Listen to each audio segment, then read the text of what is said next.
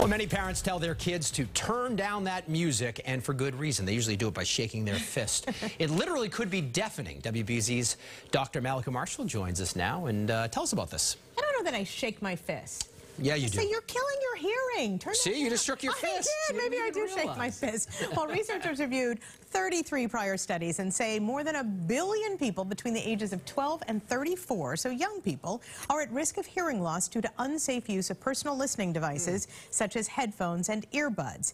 Now, going to loud concerts is also a big threat. Exposure to loud sounds can disrupt the sensory cells in the ear, which over time can become permanently damaged. The CDC recommends noise levels below 85 decibels, but many people choose volumes as high as 105 on their devices. Wow. And concert venues may reach up to 112 decibels. So you want some tips on how to protect your hearing? If the music actually causes your ears to ring, it is way too loud. You want to stand away from loudspeakers if you can, if you're at an event, and try to use devices that reduce background noise so you can safely listen to music without having to drown out the racket around you. That last one is a good point, because the little buds in your ear, you have to really turn them up, but those big cans, you can actually just hear the music. That's right. Right?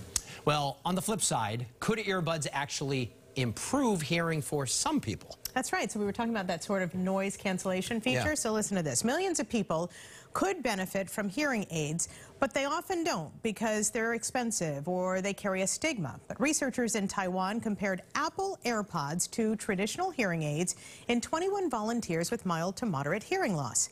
The AirPods were linked to Apple smartphones with an app called Live Listen, which acts like a microphone.